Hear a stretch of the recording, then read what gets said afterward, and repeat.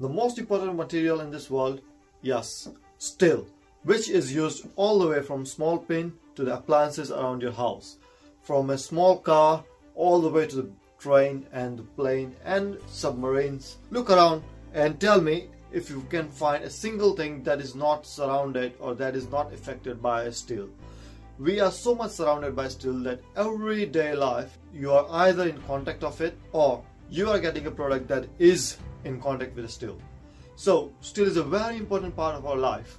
So let's understand in this video how steel gets extracted from the iron ores all the way to the blast furnace and how we get it in a pig form.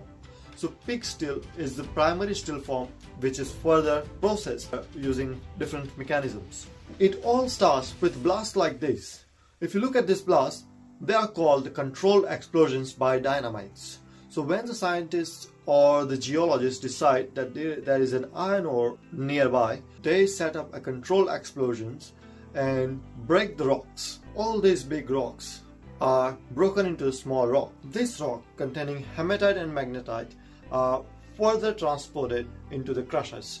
So what these crushers do is the crushers break all these big rocks into smaller pieces.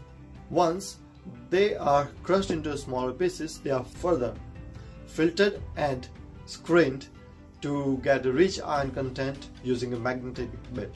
So when we filter them out into a certain size, then it is easier for anyone to transport those small pieces of rocks rather than transporting a big pieces of rocks. So they are getting transported either using trucks or using a train into a site where we have a blast furnace. So all these crushed iron ores are further mixed with limestone and coke, which are high calcium content, and coke is high carbon content. Yes, we get the coal and we burn it at 1200 degrees Celsius, 1250 degrees Celsius without the presence of oxygen. When we have this coke, which is a high carbon content, mixed up with the ferrous oxide, oxygen in ferrous oxide gets mixed up with the carbon content that is in a coke, and it creates carbon dioxide and carbon monoxide gases. So limestone is nothing but a calcium rich content which you normally get it near sea or river sites or river rocks. It is a special kind of a rock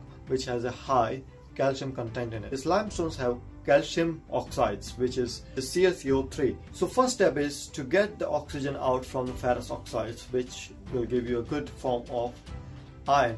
But sometimes with iron, there is another content called silica is also mixed up with these rocks. We use this limestone, which uses its calcium to further react with silica that is inside the iron ore. It creates calcium silicate as a byproduct.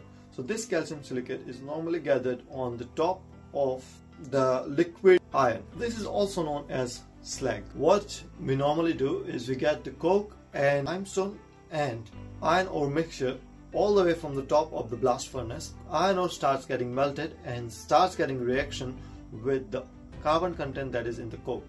So that will start making carbon dioxide and carbon monoxide, which are just the gases which will just further go from the top of the blast furnace, and remaining will be in the liquid form going in the bottom area of the furnace.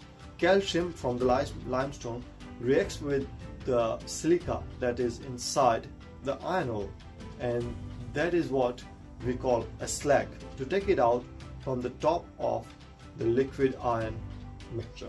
On the bottom of the whole blast furnace, you will find a liquid or molten form of iron which is further down dragged through the pipe. This is the primary process of making steel, and you will get a really good quality of iron. But because iron is a very hard and brittle element, we need to add some alloying element to add or adjust the properties of iron, and that we will cover in the next video, which I'm going to put in next week. Thank you very much for watching, guys. Please like, share and subscribe this video. Your support means a lot to me. Thank you.